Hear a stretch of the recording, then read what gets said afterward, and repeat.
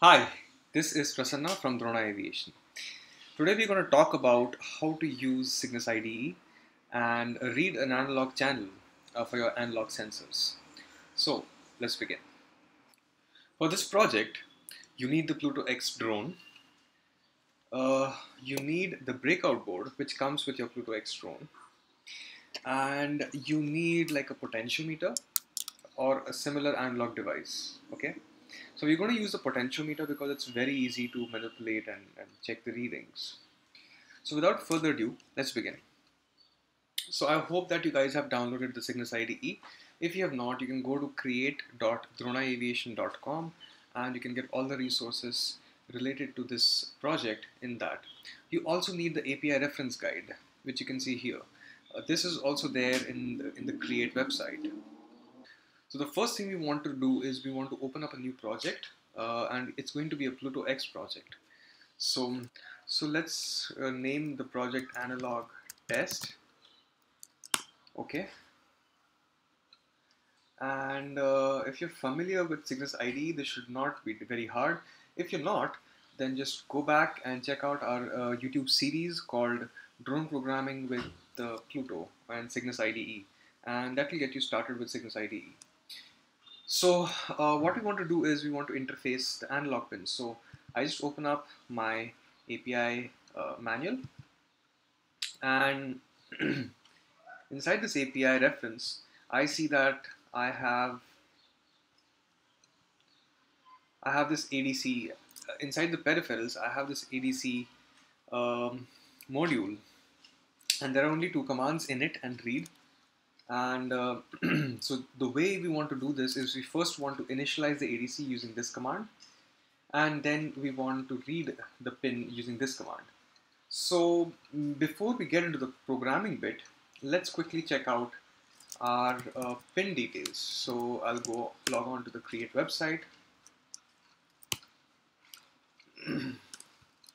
And as you can see that on the flight controller in the Primus X, you see that there's this unibus right here. This unibus has many GPIOs.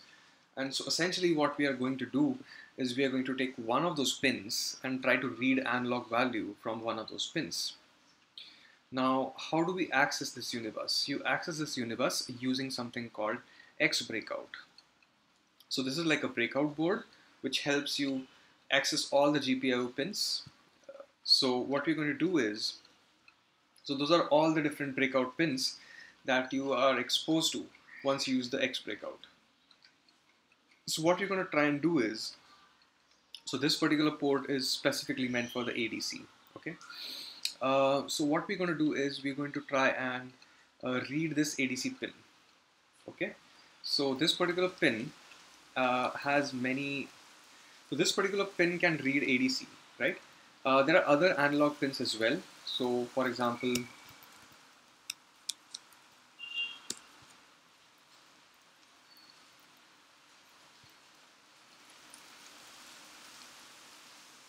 so you can go to the Primus X page and you can just see that there are many pins here with ADC functionality, right?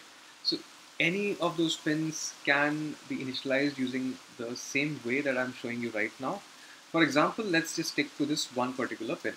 Okay, so we have to initialize pin 13 and you have to read pin 13. That's it. So let's begin our programming. So the first thing we want to do is we want to initialize the ADC. So what we do is we say, we first of all include the relevant header file. So you can see here that ADC is actually a part of peripheral library.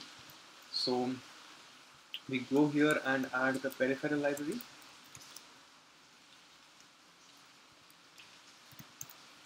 Okay, and you can see the list of all libraries over here in the libs folder. Sorry, in the platform folder. So you can see that peripheral is right over here. Okay. All right. So we just say ADC init. Okay. And we say pin 13.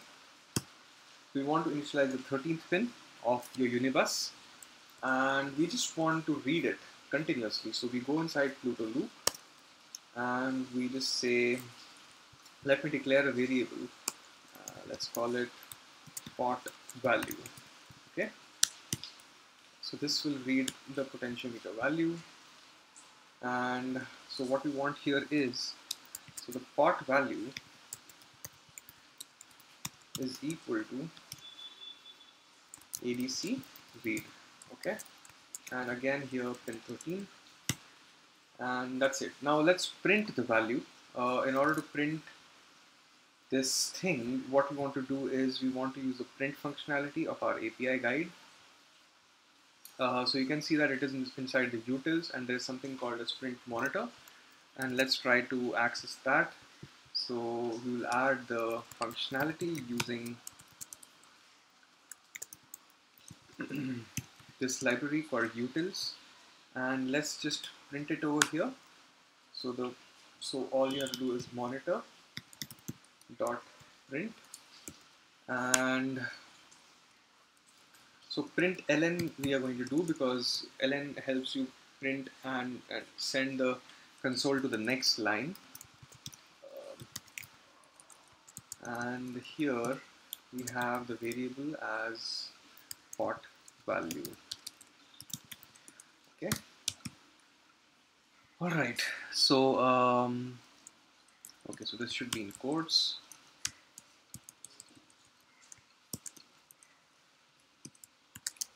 Okay. That's it. So you're done with the code. So let's see if we can build this and we can get this error free.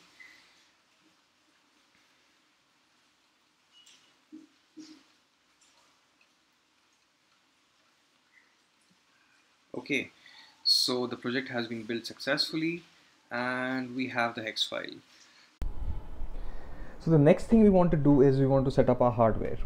So we take our Pluto X drone, okay, and we take our breakout board, and we try to understand how the alignment is. So there is a small arrow over here that you can see, and there's also a small arrow on the Primus X board that you can see here, and we want to make sure that both of those arrows are actually pointing upwards. Okay, and we just use this particular screw to make sure that this particular board is aligned properly, and after we just align it, we just press it inside, and that's about it.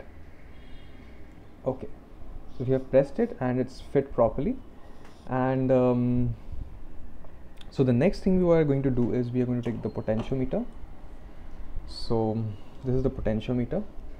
This is like a 10 kilo ohms potentiometer, which has a lot of those jumper wires, and I'll be adding those jumper wires to my board's analog pins over here. Okay, so all the pin details and everything is given in the create website. Just check out the accessories section, and inside the breakout you will see all the different pin outs. So we are on our create website. So what we're going to do is the middle part of the potentiometer we're going to add here. We are going to add one end of the potentiometer over here and one end, the second end of the potentiometer over here, so that we have like a full range of ADC values. So let me quickly do that. Okay, so now I have set up my potentiometer. I've added the potentiometer on my breakout board, and let's quickly flash the code on my drone. So I'll switch on my drone. I'll look for the Wi-Fi.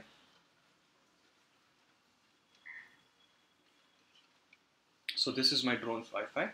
You will have to look for your drone's Wi-Fi, enter the password to program your drone. And when you're programming the drone, make sure that your app is not connected to your drone.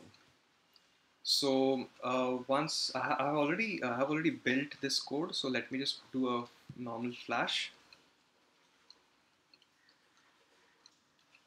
So all the values of your Pluto monitor, which you basically send using this monitor.print commands, come inside this something called as Pluto monitor over here in the Cygnus IDE.